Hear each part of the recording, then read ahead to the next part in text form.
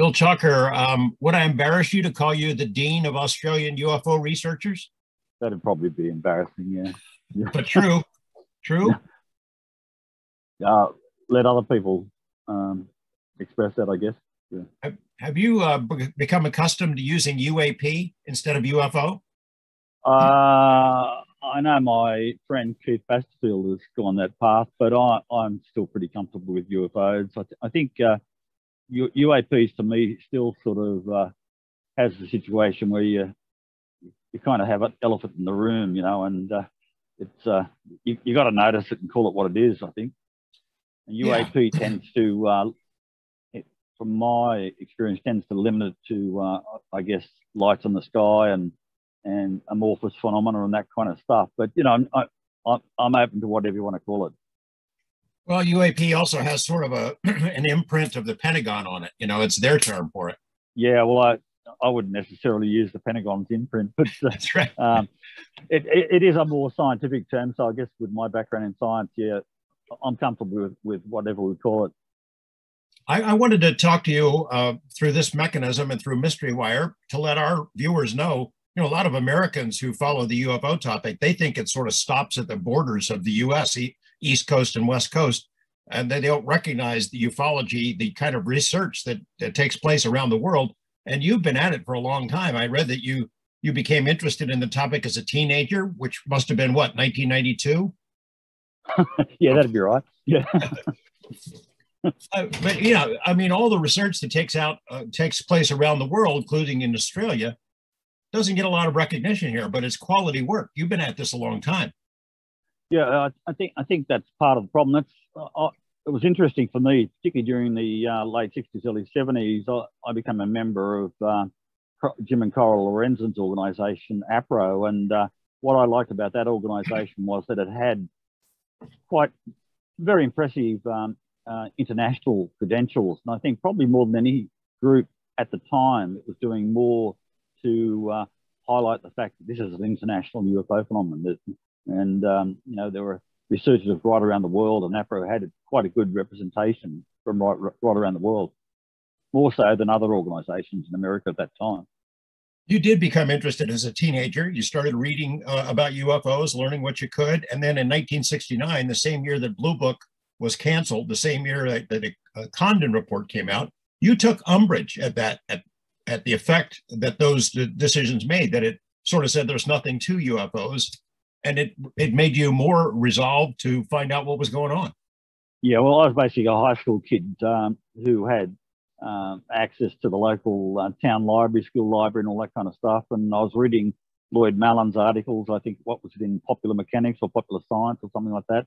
And he was writing a whole series of UFO-related articles. And at the time, my school librarian sort of looked over my shoulder to see what I was doing, and I was looking at all these sort of science-related articles about UFOs being reported in the American magazines. And a couple of days later, she came back with her own personal copy of, God help me when I say this, Georgia Damsky and Desmond Leslie's book, Flying Saucers Have Landed. So it was her own personal copy, which she gifted to me and wished me well in my studies. So that was the school librarian. So, and when I went back to the school for a reunion, I think about the year 2000 or something, the principal of the school actually was talking to me. We went into the revised brand new library, and there's a copy of my book, The Oz File, Australian UFO Stories. So I've got this picture of signing my book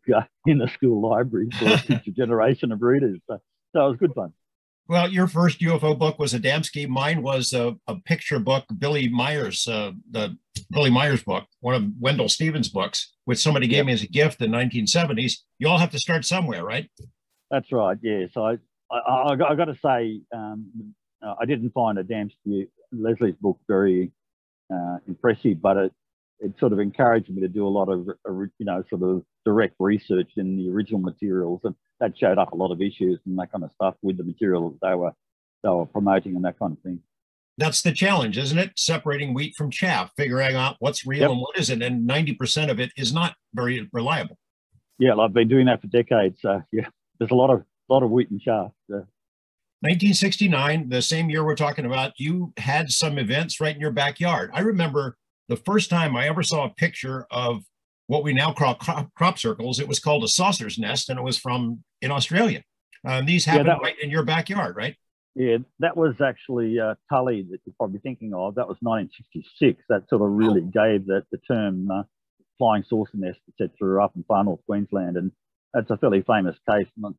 I've spent a lot of time there and looking at that case. And in fact, I revisited Tully back in the early 70s, and it was the owner's son, or one of the owner's sons, that informed me when I was had gone into the Horseshoe Lagoon where the nest had been found back in 1966, and there'd been quite a number of those so-called saucer nests found in the lagoon. And I'd gone into the lagoon and swam into the lagoon. It has varying sort of depth depending on the season of the year, and it was until after I got into the water, he told me, "Oh, you better look out for the taipan snakes." And he reckoned that I launched like a UFO out of the water very, very quickly. And I said, "You could have told me that before I went into the lagoon," basically. It's one of the hazards of doing field research in northern Queensland. So you've got to watch out for snakes and other things that might do you harm. Harwood Island, you had some incidents there early in your career of investigating these kind of cases, and these are not nebulous sort of sightings. These were distinct, not grainy at all, distinct kind of craft that people were seeing right in front of their eyes, right? Yeah. That I think you're talking about 1969. There was a whole cluster of these kind of trace events, ground traces, nests, or whatever you want to refer to them as, right up and down the north coast of New South Wales. And one of them was on the property of the local member of the New South Wales Parliament, Ian Robertson, and my father knew him, and I got an invite to go out to the location, and there it was a front page story right around Australia, probably because it was on the property of a local parliamentarian. And while there wasn't a direct UFO connection, some flood mitigation workers had seen glowing top-shaped things going out down into that property area. The actual damage to the sackling crop was fairly extensive, and it got a lot of attention. But there were very few clear-cut UFO events until a couple of years later. I got a letter from a woman living in Harwood Island who described an extraordinarily vivid close encounter, and it turned out that the date of that was very, very close to the discovery at the Bunga Walwyn property of the parliamentarian. And the Harwood Island event, and geographically they're not too far apart, but the Harwood Island woman said that she's walking beside this sugarcane crop, hears a sort of violent rustling, it's evening, and looked towards the direction of the disturbance, and saw what appeared to be like the high beam of a vehicle coming across the top of the sugarcane crop. And this high beam seemed to switch off. She felt as though she was actually being levitated off the ground, and it was quite a striking experience. But when the high beam effect seemed to turn off, she could see this dish-shaped object with a dome, the whole thing, and it's quite an interesting close encounter. Very, very impressive. It certainly revised my I guess, perceptions of a lot of these so-called ground trace events or saucer nests, or to use the other more modern go crop circles. I tend to refrain from correlating crop circles with UFOs. It's sort of a bit of a problematic controversy. Well, yeah, it's a leap, especially when humans do make a lot of them, if not most of them. Yeah. Yeah, that's true. But I have my friend, Dr. Horace Drew, who's was my collaborator on the Hair of the Alien sort of work, and as a personal hobby, he's obsessed with sort of solving some of the crop circle messages and all that kind of stuff. Now, he and I argue about I guess the nature of that event, or the nature of crop circles, whether it's alien or it's human design. I tend to err on human design more than anything, but he tends to feel that there is a tangible residue of cases there that's worthwhile looking into. You had your own sighting, right? It was on campus, on college campus?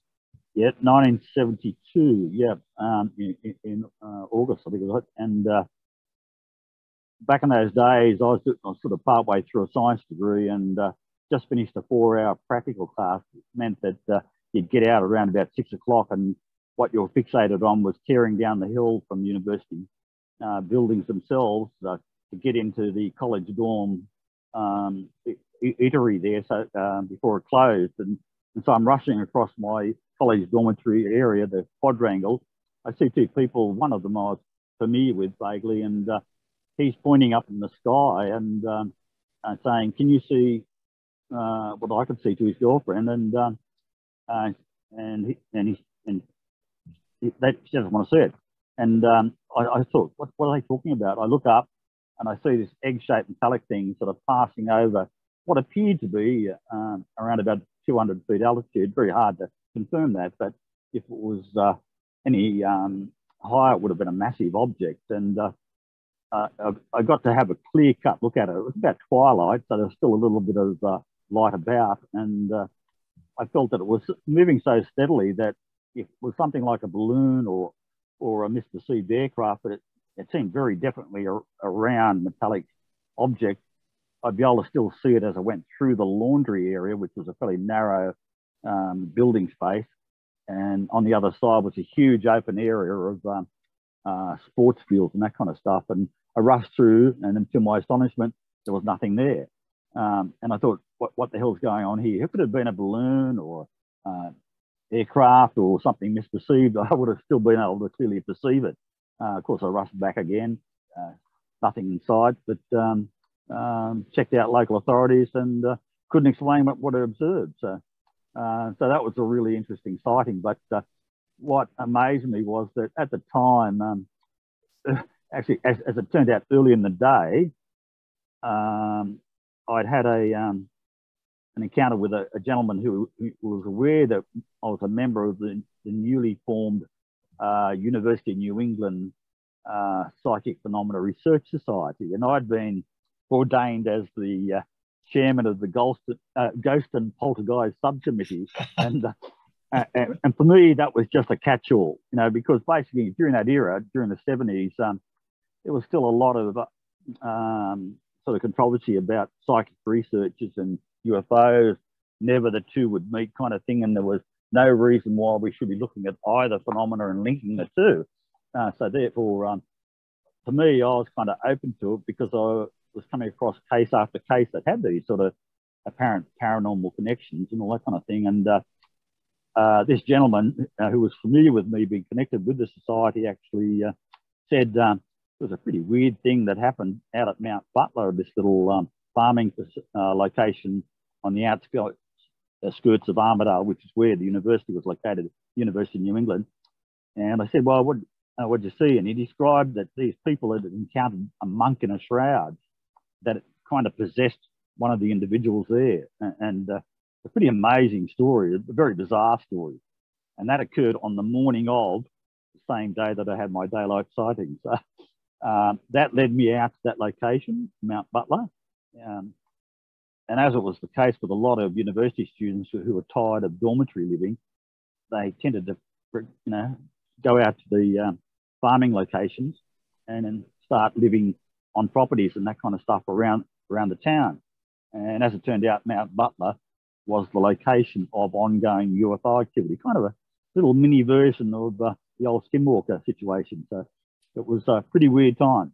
Lots of multiple UFO events, psychic, paranormal events, all that kind of thing. I was going to say, Skinwalker, I got to come down and meet you some years ago and spend some time in Australia and had a talk about that, a presentation. And it seemed like we find out more and more about places where it's not a really simple case of a UFO seen in the sky, a structured craft, that there's a lot of high strangeness surrounding these events mixed together. It makes it very hard for people like you to figure it out. Is science the right framework to figure these mysteries out?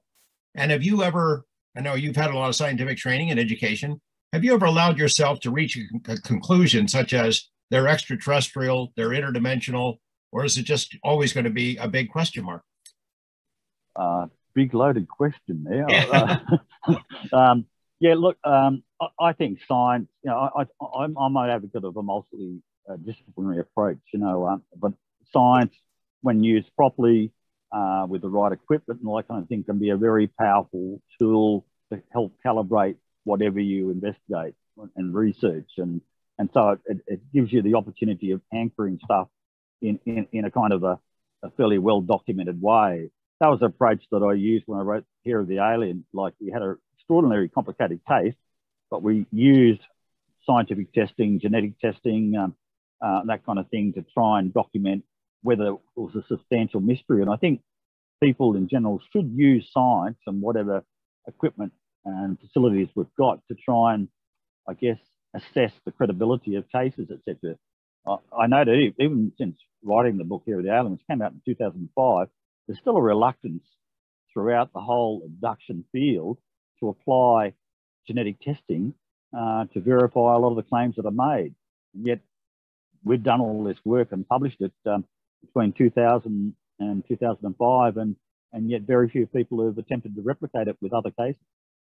Well, we'll talk about Hair of the Alien in a minute. Just the general idea of science taking on these topics. You know how it is in your country as well as here, especially here. Science doesn't want to touch it. There's a reluctance, especially if you mix in skinwalkers and ghosts and psychic phenomena, things like that. It's hard enough just getting them to look at UFO evidence. Yeah, well, George, you'd appreciate this very well, that and the whole concept of the invisible college, that kind of thing. There's been manifestations of the invisible college right around the world, etc.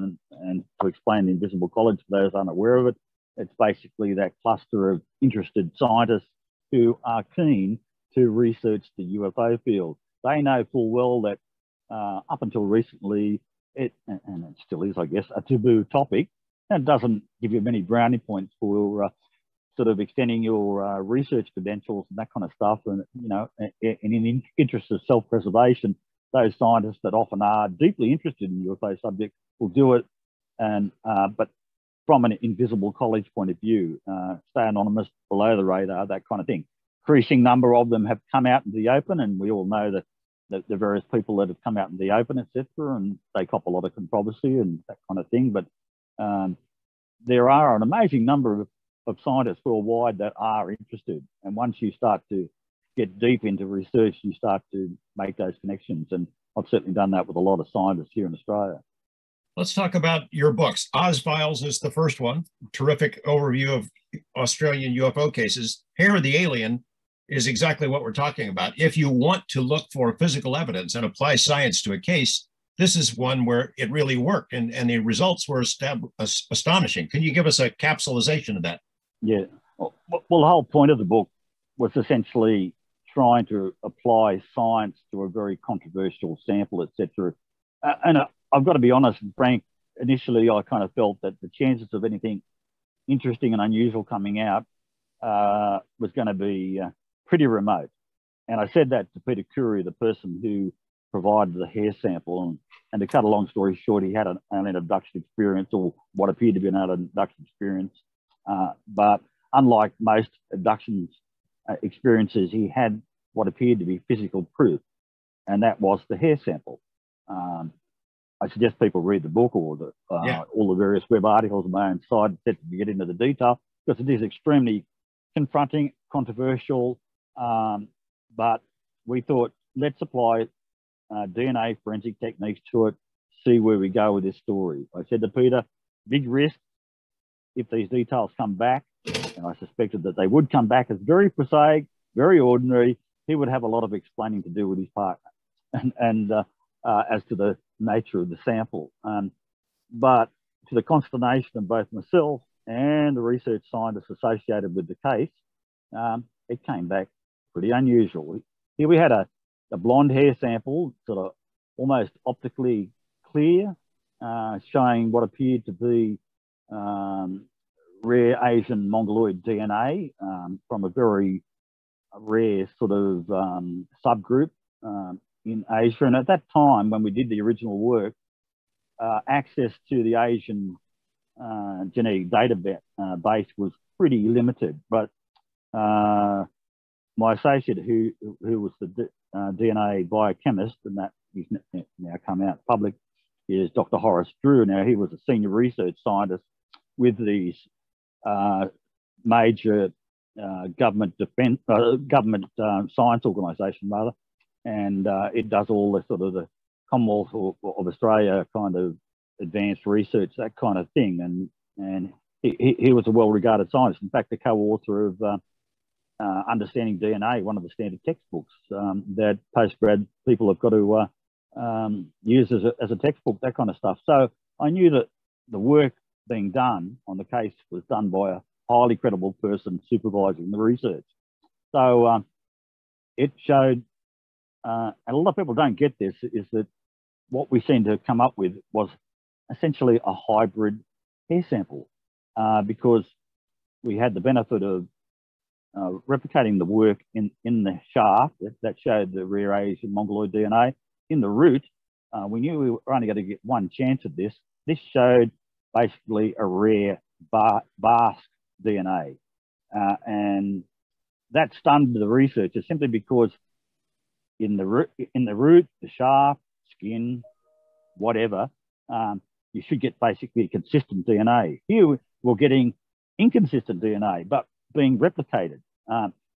We had the shaft with one set of DNA and the root showing a different type, and we could not understand it. And eventually we concluded that this seemed to be the result of some sort of advanced cloning technique.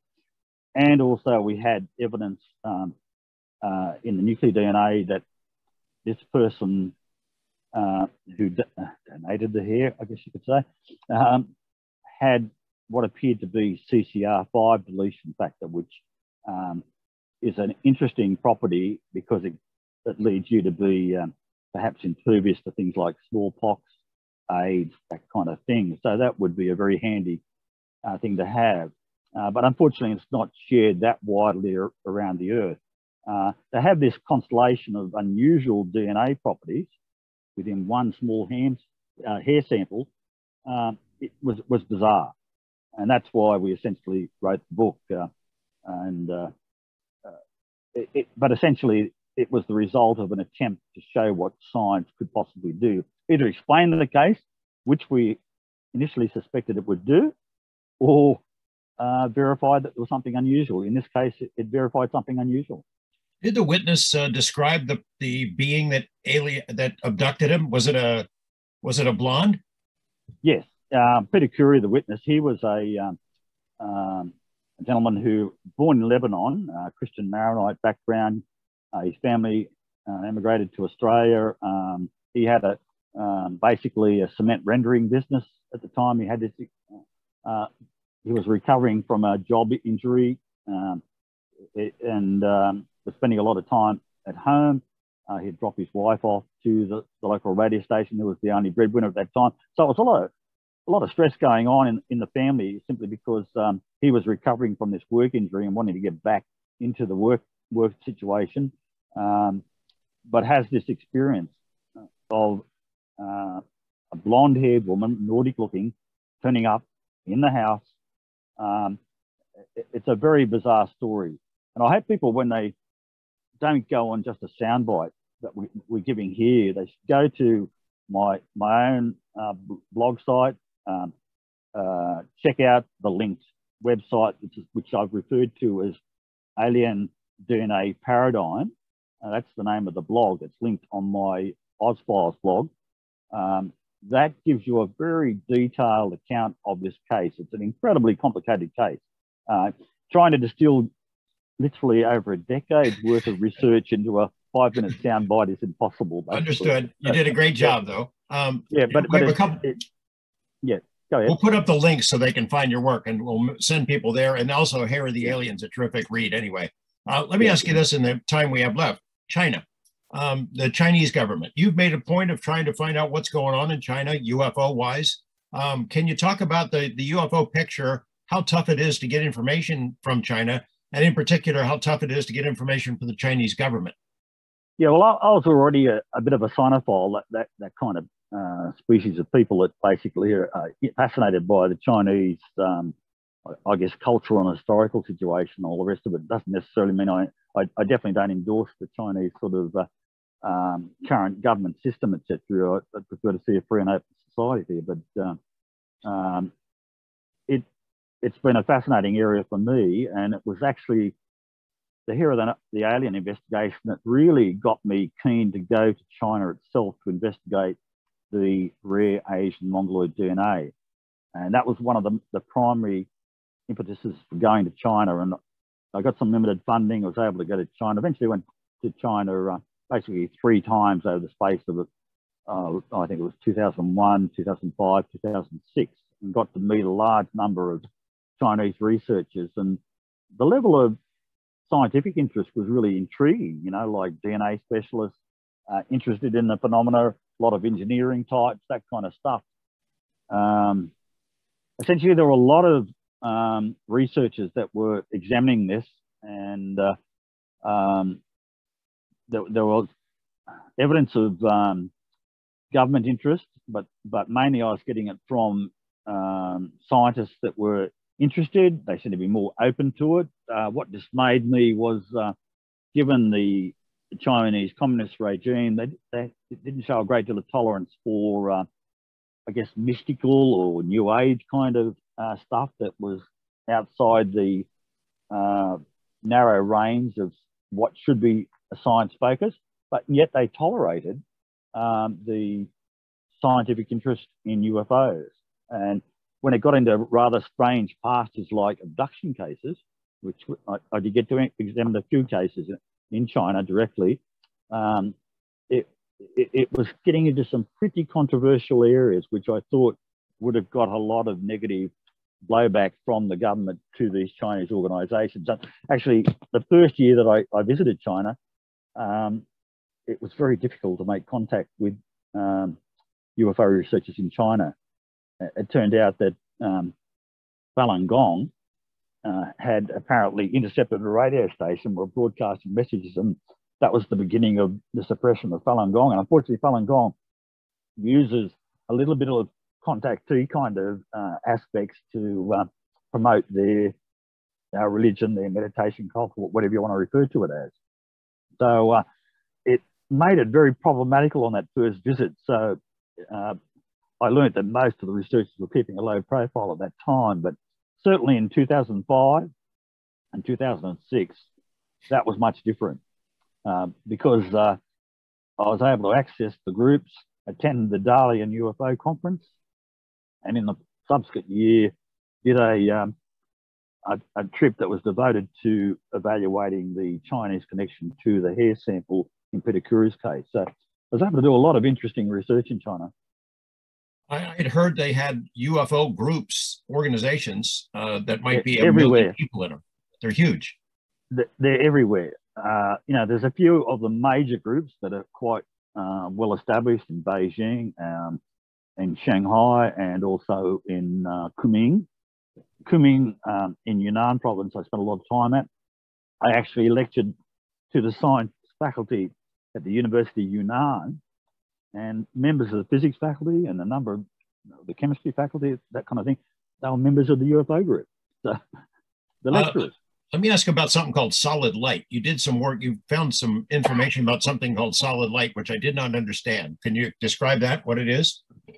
Well, solid light's a terminology that I think it was originally adopted by either Belgians or French researchers to account for cases that were occurring in Europe in particular, and South America, and in other locations, as it turned out, that it involved UFOs that seemed to project beams of light.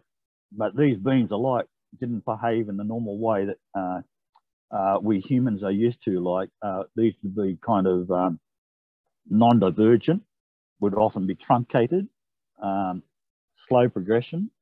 So it's kind of controversial properties that seem to indicate that whatever the UFOs were, they were using light technology, or might have been an analog of light that was far beyond what we were capable of doing and still are.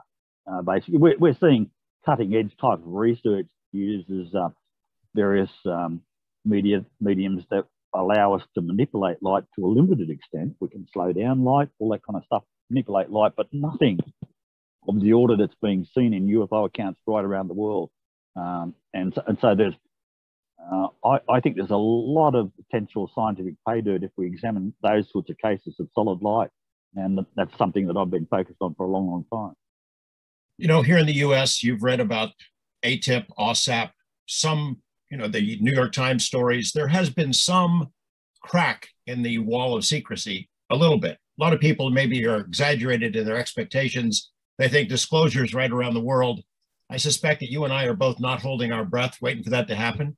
But Look, I wanted to know. Go ahead. I'm not really an advocate of pursuing. I've done the hard yards. I've had access to the Australian government UFO files, etc. I examined the bulk of their files, etc. when I had access between 2004 or up to 2004 in 4 separate visits. And I spent multiple days going through thousands of files. And what I saw was basically being replicated by civilian researchers and that kind of thing. But what I didn't see a great deal of was evidence of good, solid science in these files. And that they keep referring to the scientific record. That scientific record, I'm afraid, didn't exist to a great extent in the government files, UFO files. I saw more evidence of good, solid science in civilian research. But I did get to meet a lot of government defense scientists and that kind of stuff once they started to become aware that I was trying to access information. So I was making connections with government scientists who were below the radar. And some of these people came out in the open. I was kind of amazed with some of the people that were actually involved in the field, like Chief Government Defence Scientist, the head of the Joint Intelligence Organisation's Nuclear Science Section, Harry Turner, nuclear physicist. He wrote a secret report in 1954 that suggested that UFOs were possibly extraterrestrial. So that was back in 1954. That was his own private view, of course, based on data that he had looked at. But when you get that kind of feedback, you think there's something surely going on. But my point here is that government organisations or whatever they're doing on UFOs, it's always under the radar. It's always stovepiped. It's always very hard to get the complete picture. And so that's why I'm an advocate of open scientific investigation. It's hard enough trying to figure it out what's going on, but when you got half the story being kept away from you and blocked, you're dealing with shadows all the time. And that's why I'm a real advocate of sharing information, open science. Do you happen to think that there are Australian government files that you were not given access to, national security cases? And I ask it for the same reason here is we've seen cracks in the wall a little bit. We get to see some files, but the really good stuff, the really sensitive cases, we haven't seen those. Yeah, I've got to give a qualified response to this because I've had, I guess, communication and ongoing kind of contact with a number of what I guess you'd call, for want of a better word, deep throat type sources that claim to be members of kind of organisations that are actually outside of government. You know, that the controversial Admiral Wilson document, that becomes a very interesting kind of point to look at, because when I saw that, and I was aware of bits and pieces of it before that, but when it became highly public, the point that resonated with me was the suggestion that here we are dealing with a secret kind of attempt to examine UFOs, but outside of the military and within aerospace, who still obviously had deep connections with the military. And that caused me to reconsider connecting with a person that had been in contact with me that suggested that very thing decades earlier. And so I reconnected with that person.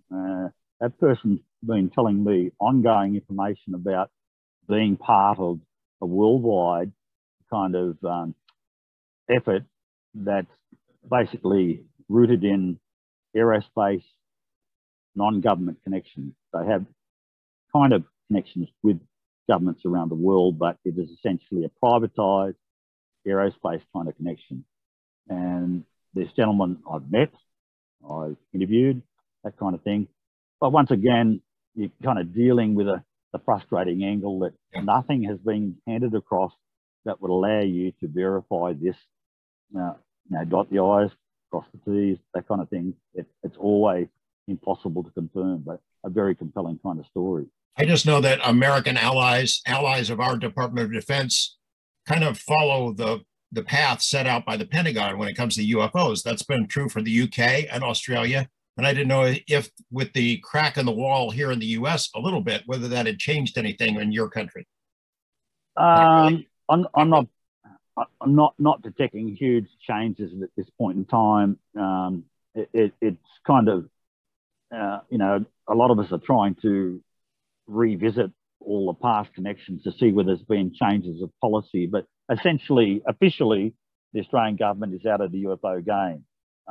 But there's clear evidence that they are still investigating through various departments, UAP or UFO cases, etc. We tend not to use the word UFO. Our government in the past has used UAS, which is unusual aerial sighting. So even more kind of obscuring details and terminology, etc. No, I've lost count of the number of kind of abbreviations for the UFO phenomenon. AAV is another one. AAV. Yeah, in some way, it's like quite a long list. It's great to talk to you. We'll send people to your blog spot. I encourage them to check out your books. I hope I get a chance to see you again sometime when the world gets back to normal, if that ever happens.